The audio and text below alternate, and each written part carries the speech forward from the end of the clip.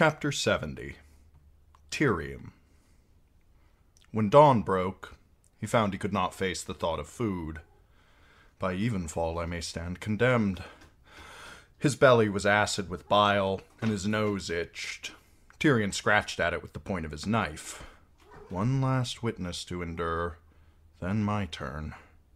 But what to do? Deny everything? Accuse Sansa and Ser Dantos? Confess in the hopes of spending the rest of his days on the wall? Let the dice fly and pray the Red Viper could defeat Sir Gregor Clegane? Tyrion stabbed listlessly at a greasy gray sausage, wishing it were his sister. It is bloody cold on the wall, but at least I would be shut of Cersei. He did not think he would make much of a ranger, but the Night's Watch needed clever men as well as strong ones. Lord Commander Mormont had said as much when Tyrion had visited Castle Black. There are those inconvenient vows, though. It would mean the end of his marriage and whatever claim he might ever have made for Casterly Rock. But he did not seem destined to enjoy either in any case, and he seemed to recall that there was a brothel in a nearby village. It was not a life he'd ever dreamed of, but it was life, and all he had to do to earn it was trust in his father, stand up on his little stunted legs, and say, "Yes, I did it. I confess." That was the part that tied his bowels in knots. He almost wished he had done it, since it seemed he must suffer for it anyway. "My lord," said Podrick Payne. "They're here, my lord. Sir Adam. And the gold cloaks, they wait without. Pod, tell me true. Do you think I did it?" The boy hesitated. When he tried to speak, all he managed to produce was a weak sputter. "I am doomed." Tyrion sighed. "No need to answer. You've been a good squire to me. Better than I deserved. Whatever happens, I thank you for your leal service." Sir Adam Marbrand waited at the door with 6 gold cloaks. He had nothing to say this morning, it seemed.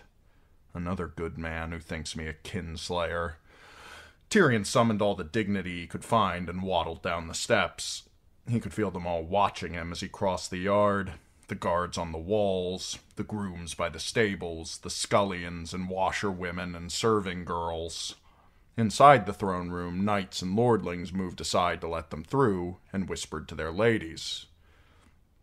No sooner had Tyrion taken his place before the judges than another group of gold cloaks led in Shay. A cold hand tightened round his heart. Varys betrayed her, he thought. Then he remembered. No, I betrayed her myself.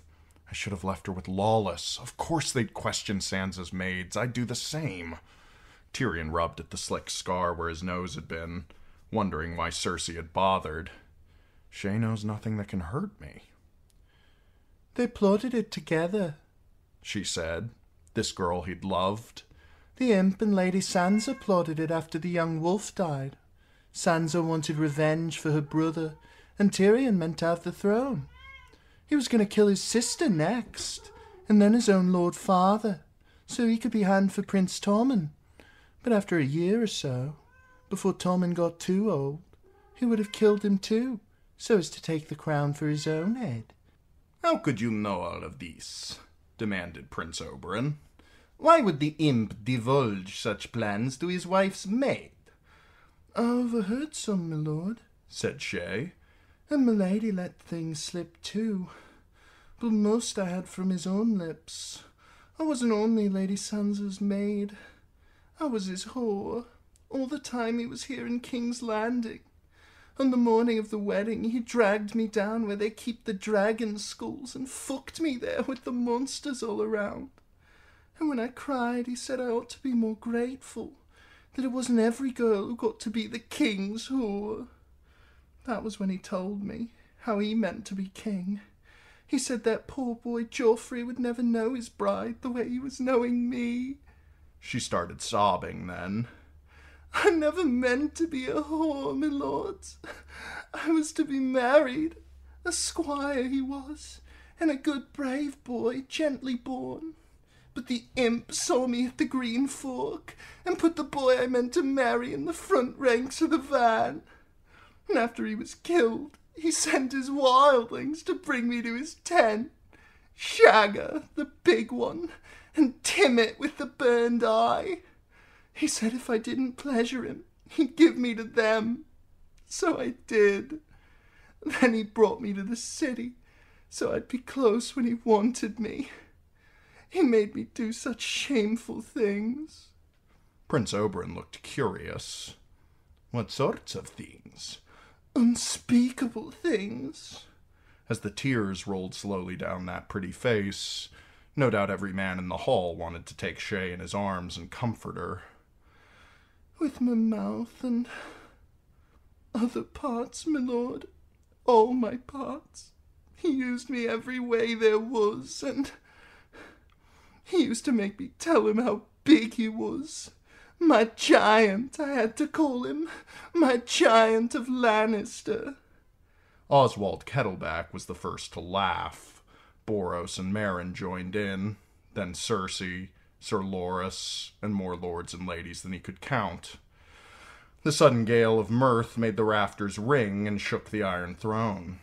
It's true, Shay protested. My giant of Lannister. The laughter swelled twice as loud. Their mouths were twisted in merriment. Their bellies shook. Some laughed so hard that snot flew from their nostrils. I saved you all, Tyrion thought. I saved this vile city and all your worthless lives. There were hundreds in the throne room, every one of them laughing but his father. Or so it seemed. Even the Red Viper chortled, and Mace Tyrell looked like to bust a gut. But Lord Tywin Lannister sat between them as if made of stone, his fingers steepled up beneath his chin. Tyrion pushed forward. "My lords!" he shouted. He had to shout to have any hope of being heard. His father raised a hand. Bit by bit, the hall grew silent. "Get this lying whore out of my sight," said Tyrion, "and I will give you your confession." Lord Tywin nodded, gestured. Shay looked half in terror as the gold cloaks formed up around her. Her eyes met Tyrion's as they marched her from the hall. Was it shame he saw there, or fear? He wondered what Cersei had promised her. "You will get the gold or jewels, whatever it was you asked for," he thought as he watched her back recede. "But before the moon is turned, she'll have you entertaining the gold cloaks in their barracks." Tyrion stared up at his father's hard green eyes with their flecks of cold, bright gold. "Guilty," he said. "So guilty. Is that what you wanted to hear?" Lord Tywin said nothing. Mace Tyrell nodded. Prince Oberyn looked mildly disappointed. "You admit you poisoned the king?" "Nothing of the sort," said Tyrion. "Of Joffrey's death I am innocent. I'm guilty of a more monstrous crime." He took a step toward his father. "I was born. I lived. I'm guilty of being a dwarf, I confess it. And no matter how many times my good father forgave me, I have persisted in my infamy." "This is folly, Tyrion," declared Lord Tywin. "Speak to the matter at hand. You are not on trial for being a dwarf. That is where you err, my lord. I've been on trial for being a dwarf my entire life. Have you nothing to say in your defense? Nothing but this. I did not do it. Yet now I wish I had." He turned to face the hall, that sea of pale faces. "I wish I had enough poison for all of you. You make me sorry that I'm not the monster you would have me be. Yet there it is. I am innocent, but I will get no justice here. You leave me no choice but to appeal to the gods. I demand trial by battle." "Have you taken leave of your wits?" his father said. "No, I've found them. I demand trial by battle." His sweet sister could not have been more pleased. "He has that right, my lords," she reminded the judges. "Let the gods judge. Sir Gregor Clegane will stand for Joffrey. He returned to the city the night before last to put his sword at my service." Lord Tywin's face was so dark that for half a heartbeat Tyrion wondered if he'd drunk some poisoned wine as well. He slammed his fists down on the table, too angry to speak. It was Mace Tyrell who turned to Tyrion and asked the question. "Do you have a champion to defend your innocence?" "He does, my lord." Prince Oberyn of Dorne rose to his feet. "The dwarf has quite convinced me." The uproar was deafening. Tyrion took special pleasure in the sudden doubt he glimpsed in Cersei's eyes, and took 100 gold cloaks pounding the butts of their spears against the floor to quiet the throne room again. By then, Lord Tywin Lannister had recovered himself. "Let the issue be decided on the morrow," he declared in iron tones. "I wash my hands of it." He gave his dwarf son a cold, angry look, then strode from the hall, out the king's door behind the Iron Throne, his brother Kevon at his side. Later, back in his tower cell, Tyrion poured himself a cup of wine and sent Podrick Payne off for cheese, bread, and olives. He doubted whether he could keep down anything heavier just now. "Did you think I would go meekly, father?" he asked the shadow, his candles etched upon the wall. "I have too much of you in me for that." He felt strangely at peace, now that he had snatched the power of life and death from his father's hands and placed it in the hands of the gods. Assuming there are gods, and they give a mummer's fart. If not, then I'm in Dornish hands. No matter what happened, Tyrion had the satisfaction of knowing that he'd kicked Lord Tywin's plans to splinters. If Prince Oberyn won, it would further inflame Highgarden against the Dornish. Mace Tyrell would see the man who crippled his son helping the dwarf who almost poisoned his daughter to escape his rightful punishment. And if the Mountain triumphed, Doran Martell might well demand to know why his brother had been served with death instead of the justice Tyrion had promised him. Dorne might crown Myrcella after all. It was almost worth dying to know all the trouble he'd made. "Will you come to see the end, Shay? Will you stand there with the rest, watching as Sir Ilyn lops my ugly head off? Will you miss your giant of Lannister when he's dead?" He drained his wine, flung the cup aside, and sang lustily, "He rode through the streets of the city, down from his hill on high, o'er the winds and the steps and the cobbles, he rode to a woman's sigh. For she was his secret pleasure, she was his shame and his bliss, and a chain and a keep are nothing compared to a woman's kiss." Sir Kevon did not visit him that night. He was probably with Lord Tywin, trying to placate the Tyrells.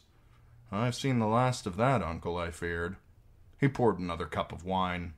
A pity he'd had Simon Silvertongue killed before learning all the words of that song. It wasn't a bad song, if truth be told, especially compared to the ones that would be written about him henceforth. "For hands of gold are always cold, but a woman's hands are warm," he sang. Perhaps he should write the other verses himself, if he lived so long. That night, surprisingly, Tyrion Lannister slept long and deep. He rose at first light, well-rested and with a hearty appetite, and broke his fast on fried bread, blood sausage, apple cakes, and a double helping of eggs cooked with onions and fiery Dornish peppers. Then he begged leave of his guards to attend his champion. Sir Adam gave his consent. Tyrion found Prince Oberyn drinking a cup of red wine as he donned his armor. He was attended by 4 of his younger Dornish lordlings. "A good morrow to you, my lord," the prince said. "Will you take a cup of wine?" "Should you be drinking before battle?" "I always drink before battle." "That could get you killed. Worse, it could get me killed." Prince Oberyn laughed. "The gods defend the innocent." "You are innocent, I trust." "Only of killing Joffrey," Tyrion admitted. "I do hope you know what you are about to face. Gregor Clegane is large, so I have heard. He is almost 8 feet tall, and must weigh 30 stone, all of it muscle. He fights with a 2-handed greatsword, but needs only one to wield it. He's been known to cut men in half with a single blow. His armor's so heavy that no lesser man could bear the weight, let alone move in it. Prince Oberyn was unimpressed. I have killed large men before. The trick is to get them off their feet. Once they go down, they're dead. The Dornishman sounded so blithely confident that Tyrion felt almost reassured, until he turned and said, Daemon, my spear. Sir Daemon tossed it to him, and the Red Viper snatched it from the air. You mean to face the mountain with a spear? That made Tyrion uneasy all over again. In battle, ranks of massed spears made for a formidable front, but single combat against a skilled swordsman was a very different matter. We are fond of spears in Dorne. Besides, it is the only way to counter his reach. Have a look, Lord Imp, but see you do not touch. The spear was turned ash 8 feet long, the shaft smooth, thick, and heavy. The last 2 feet of that was steel, a slender leaf-shaped spearhead narrowing to a wicked spike. The edges looked sharp enough to shave with. When Oberyn spun the haft between the palms of his hands, they glistened black. Oil or poison? Tyrion decided that he would sooner not know. I hope you are good with that, he said doubtfully. You will have no cause for complaint, though Sir Gregor may. However thick his plate, there will be gaps at the joints, inside the elbow and knee, beneath the arms. I will find a place to tickle him, I promise you. He set the spear aside. It is said that a Lannister always pays his debts. Perhaps you will return to Sunspear with me when the day's bloodletting is done. My brother Doran would be most pleased to meet the rightful heir to Casterly Rock, especially if he brought his lovely wife, the Lady of Winterfell. Does the snake think I have Sansa squirreled away somewhere, like a nut I'm hoarding for winter? If so, Tyrion was not about to disabuse him. A trip to Dorne might be very pleasant, now that I reflect on it. Plan on a lengthy visit. Prince Oberyn sipped his wine. You and Doran have many matters of mutual interest to discuss. Music, trade, history, wine, the dwarf's penny, the laws of inheritance and succession. No doubt an uncle's counsel would be of benefit to Queen Myrcella in the trying times ahead. If Varys had his little birds listening, Oberyn was giving them a ripe earful. I believe I will have that cup of wine, said Tyrion. Queen Myrcella? It would have been more tempting if only he did have Sansa tucked beneath his cloak. If she declared for Myrcella over Tommen, would the North follow? What the Red Viper was hinting at was treason. Could Tyrion truly take up arms against Tommen, against his own father? Cersei would spit blood. It might be worth it for that alone. Do you recall the tale I told you of our first meeting, Imp? Prince Oberyn asked, as the bastard of God's grace knelt before him to fasten his greaves. It was not for your tale alone that my sister and I came to Casterly Rock. We were on a quest of sorts, a quest that took us to Starfall, the Arbor, Old Town, the Shield Islands, Crakehall, and finally, Casterly Rock. But our true destination was marriage. Doran was betrothed to Lady Melario of Norvos, so he had been left behind as Castellan of Sunspear. My sister and I were yet unpromised. Elia found it all exciting. She was of that age, and her delicate health had never permitted her much travel. I preferred to amuse myself by mocking my sister's suitors. There was little Lord Lazy Eye, Squire Squishlips. One I named the Whale That Walks, that sort of thing. The only one who was even halfway presentable was young Baelor Hightower, a pretty lad, and my sister was half in love with him, until he had the misfortune to fart once in our presence. I promptly named him Baelor Breakwind, and after that Elia couldn't look at him without laughing. I was a monstrous young fellow. Someone should have sliced out my vile tongue. Yes, Tyrion agreed silently. Baelor Hightower was no longer young, but he remained Lord Leighton's heir. Wealthy, handsome, and a knight of splendid repute. Baelor Brightsmile, they called him now. Had Elia wed him in place of Rhaegar Targaryen, She might be in Old Town with her children growing tall around her. He wondered how many lives had been snuffed out by that fart. Lannisport was the end of our voyage, Prince Oberyn went on, as Sir Aaron Corgyle helped him into a padded leather tunic and began lacing it up the back. Were you aware that our mothers knew each other of old? They had been at court together as girls, I seem to recall. Companions to Princess Rhaella? Just so. It was my belief that the mothers had cooked up this plot between them. Squire Squishlips and his ilk and the various pimply young maidens who'd been paraded before me were the omens before the feast, meant only to whet our appetites. The main course was to be served at Casterly Rock. Cersei and Jaime. Such a clever dwarf. Ellie and I were older, to be sure. Your brother and sister could not have been more than 8 or 9. Still, a difference of 5 or 6 years is little enough. And there was an empty cabin on our ship. A very nice cabin, such as might be kept for a person of high birth. As if it were intended that we take someone back to Sunspear. A young page, perhaps, or a companion for Elia. Your lady mother meant to betroth Jaime to my sister, or Cersei to me, perhaps both. Perhaps, said Tyrion. But my father ruled the 7 kingdoms, but was ruled at home by his lady wife. Or so my mother always said. Prince Oberyn raised his arms, so Lord Dagos Manwoody and the Bastard of Godsgrace could slip a chainmail byrnie down over his head. At Old Town we learned of your mother's death, and the monstrous child she had borne. We might have turned back there, but my mother chose to sail on. I told you of the welcome we found at Casterly Rock. What I did not tell you was that my mother waited as long as was decent, and then broached your father about our purpose. Years later, on her deathbed, she told me that Lord Tywin had refused us brusquely. His daughter was meant for Prince Rhaegar, he told her. And when she asked for Jaime to espouse Elia, he offered her you instead. Which offer she took for an outrage. It was. Even you can see that, surely. Oh, surely. It all goes back and back, Tyrion thought, to our mothers and fathers and theirs before them. We're puppets dancing on the strings of those who came before us. And one day our own children will take up our strings and dance on in our steads. Well, Prince Rhaegar married Elia of Dorne, not Cersei Lannister of Casterly Rock. So it would seem your mother won that tilt. She thought so, Prince Oberyn agreed.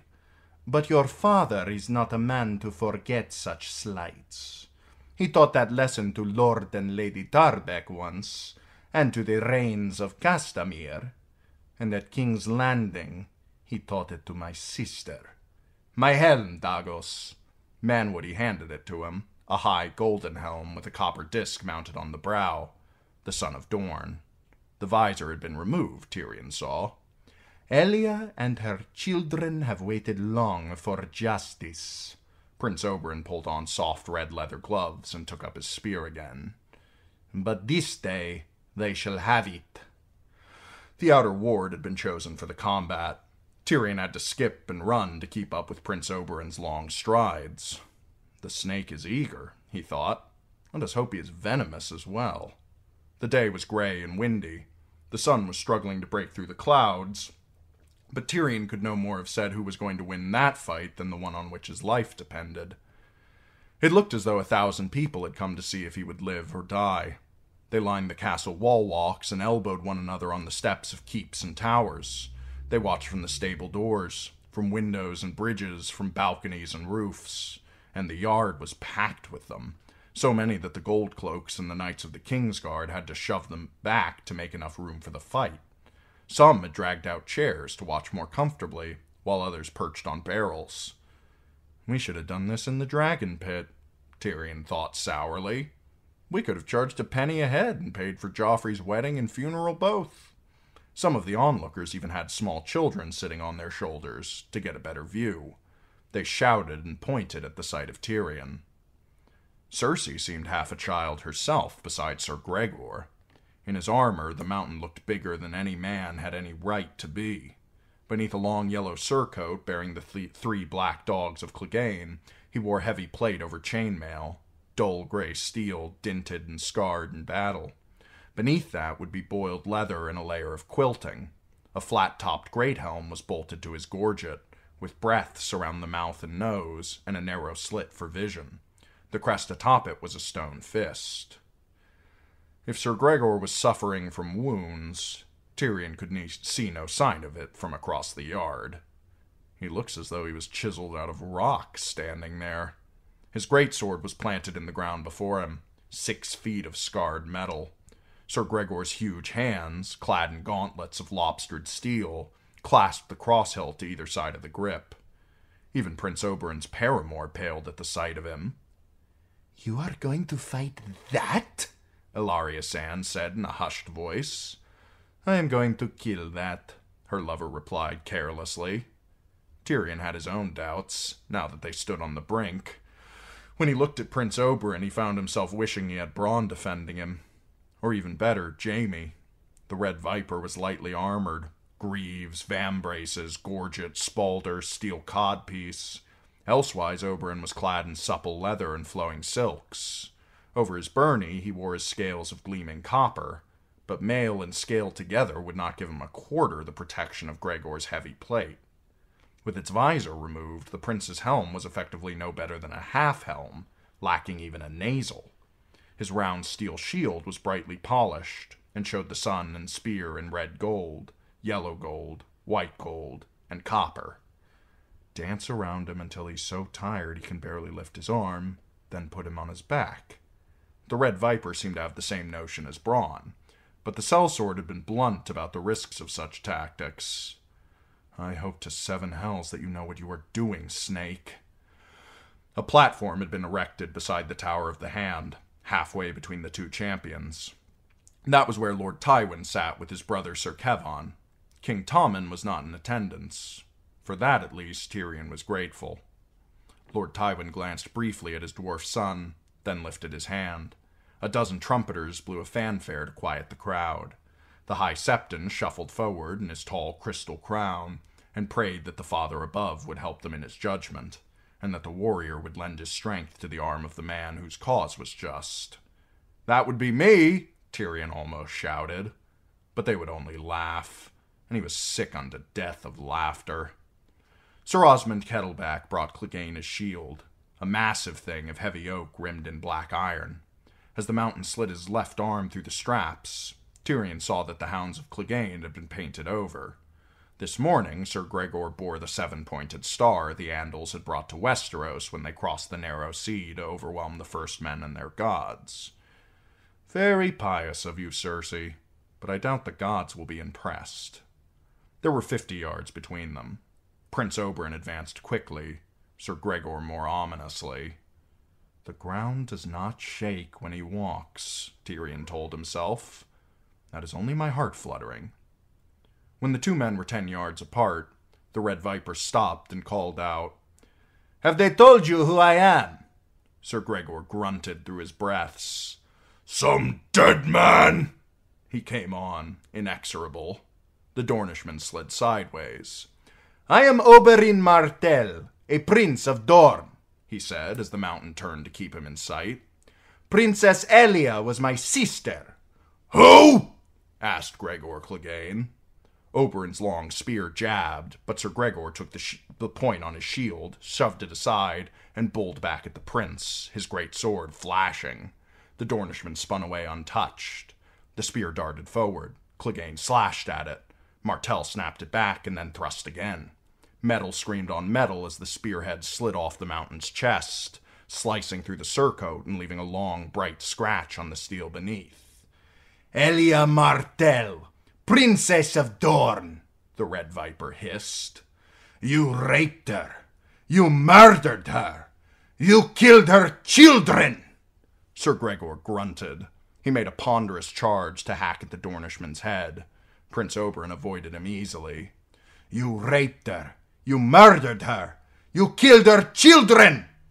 "Did you come to talk or to fight?" "I came to hear you confess," The Red Viper landed a quick thrust on the mountain's belly, to no effect. Gregor cut at him and missed. The long spear lanced in above his sword.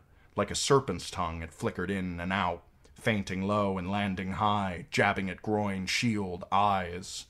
The mountain makes for a big target at the least, Tyrion thought. Prince Oberyn could scarcely miss, though none of his blows was penetrating Sir Gregor's heavy plate. The Dornishman kept circling, jabbing, then darting back again, forcing the bigger man to turn and turn again. Clegane is losing sight of him. The mountain's helm had a narrow eye slit, severely limiting his vision. Oberyn was making good use of that, and the length of his spear, and his quickness. It went on that way for what seemed a long time.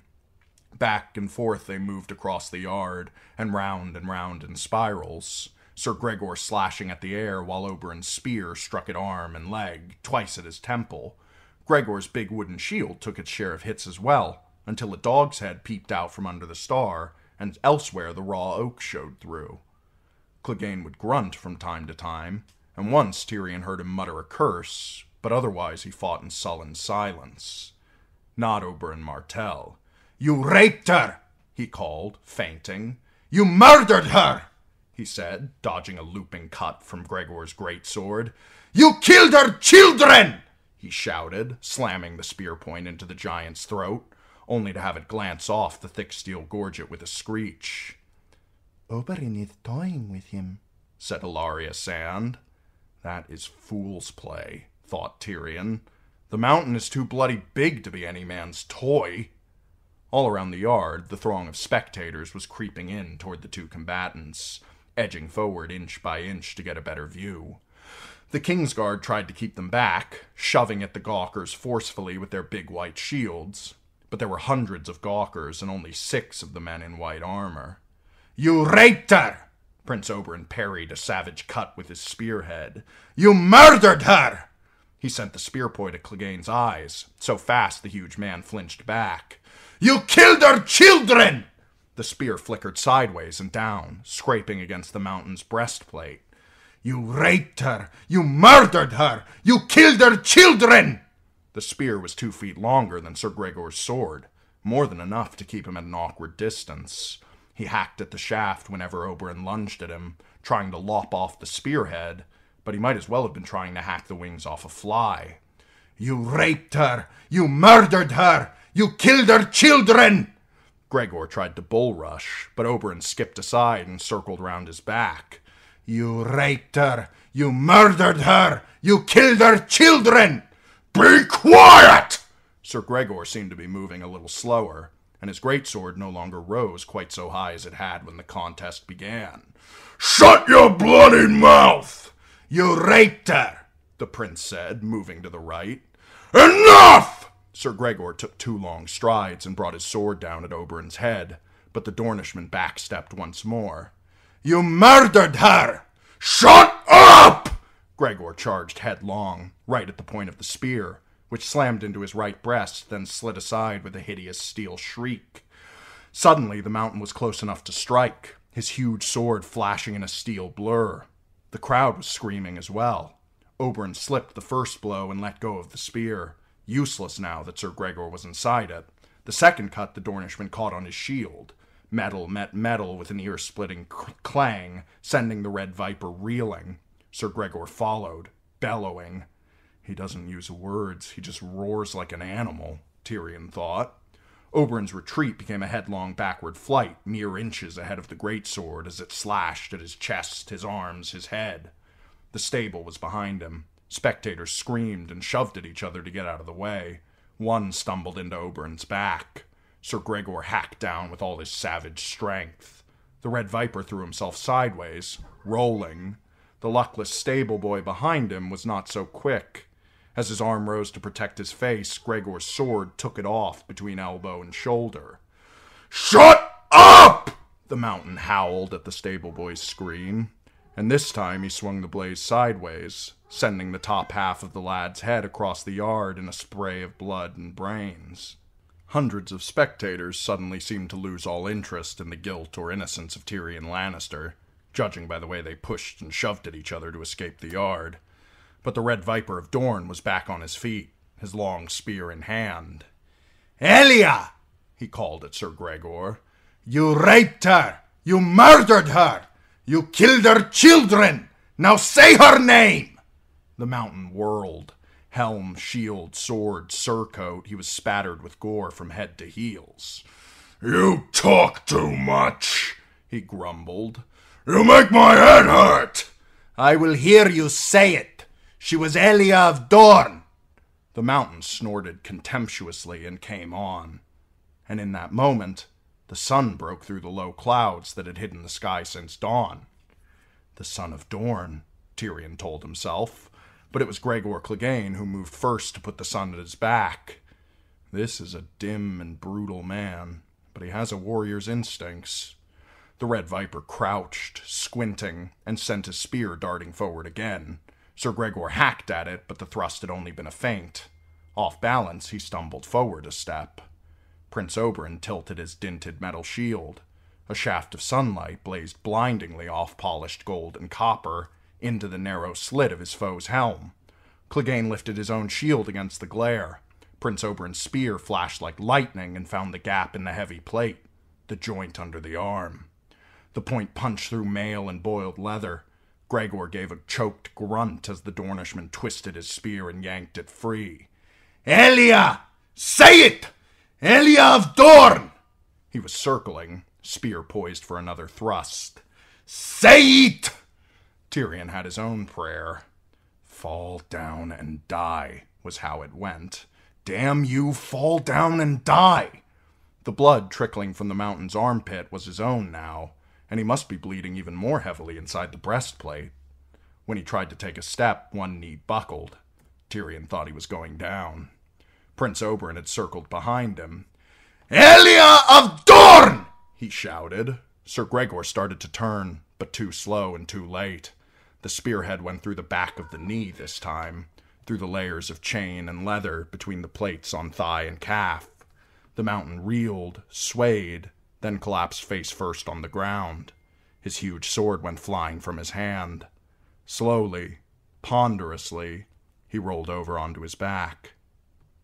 The Dornishman flung away his ruined shield, grasped the spear in both hands, and sauntered away. Behind him, the mountain let out a groan and pushed himself onto an elbow. Oberyn whirled cat-quick and ran at his fallen foe. "Elia!" he screamed as he drove the spear down with the whole weight of his body behind it. The crack of the ashwood shaft snapping was almost as sweet a sound as Cersei's wail of fury, and for an instant Prince Oberyn had wings. The snake has vaulted over the mountain. 4 feet of broken spear jutted from Clegane's belly as Prince Oberyn rose, and dusted himself off. He tossed aside the splintered spear and claimed his foe's greatsword. "If you die before you say her name, sir, I will hunt you through all 7 hells," he promised. Sir Gregor tried to rise. The broken spear had gone through him and was pinning him to the ground.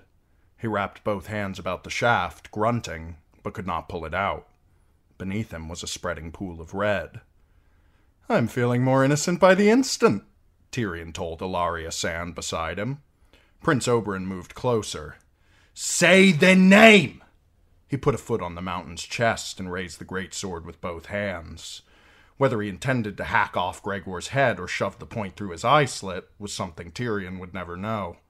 Clegane's hand shot up and grabbed the Dornishman behind the knee. The Red Viper brought down the greatsword in a wild slash, but he was off balance, and the edge did no more than put another dent in the mountain's vambrace. Then the sword was forgotten as Gregor's hand tightened and twisted, yanking the Dornishman down on top of him. They wrestled in the dust and blood, the broken spear wobbling back and forth. Tyrion saw with horror that the mountain had wrapped one huge arm around the prince, drawing him tight against his chest like a lover. "Elia of Dorn!" they all heard Sir Gregor say when they were close enough to kiss. His deep voice boomed within the helm. "I killed a screaming whelp!" He thrust his free hand into Oberyn's unprotected face, pushing steel fingers into his eyes. "Then I raped her!" Clegane slammed his fist into the Dornishman's mouth, making splinters of his teeth. "Then I smashed the fucking head in! Like this!" As he drew back his huge fist, the blood on his gauntlet seemed to smoke in the cold dawn air. There was a sickening crunch. Ilaria Sand wailed in terror, and Tyrion's breakfast came boiling back up. He found himself on his knees, retching bacon and sausage and apple cakes, and that double helping of fried eggs cooked up with onions and fiery Dornish peppers. He never heard his father speak the words that condemned him. Perhaps no words were necessary. "I put my life in the Red Viper's hands, and he dropped it." When he remembered, too late, that snakes had no hands, Tyrion began to laugh hysterically. He was halfway down the serpentine steps before he realized that the gold cloaks were not taking him back to his tower room. "I've been consigned to the Black Cells," he said. They did not bother to answer. "Why waste your breath on the dead?"